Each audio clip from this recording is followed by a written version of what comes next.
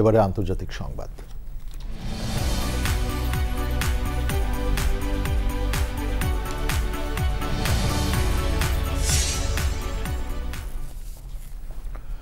দক্ষিণ পূর্ব এশিয়ার 10টি দেশের শীর্ষ নেতাদের উপস্থিতিতে থাইল্যান্ডের রাজধানী ব্যাংককে অনুষ্ঠিত হচ্ছে 34তম আসিয়ান সম্মেলন। সমুদ্রের প্লাস্টিক দূষণ, দক্ষিণ চীন সাগরে সমুদ্র সীমা বিতর্কের পাশাপাশি এবারের সম্মেলনে গুরুত্ব পাচ্ছে রোহিঙ্গা সংকট। সম্মেলনে মালয়েশিয়ার প্রধানমন্ত্রী মাহাথির মোহাম্মদ মিয়ানমার নেত্রী অং সান সুচির উপস্থিতিতে রোহিঙ্গা ইস্যুটি উত্থাপন করেন।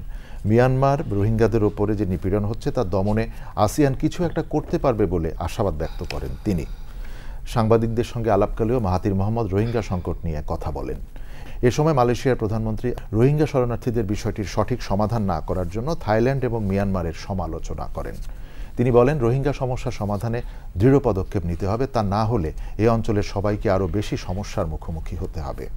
এর আগে সদস্য দেশসমূহের পররাষ্ট্রমন্ত্রীরা থাইল্যান্ডের চাম নগরীতে এক বৈঠকে মিলিত হন।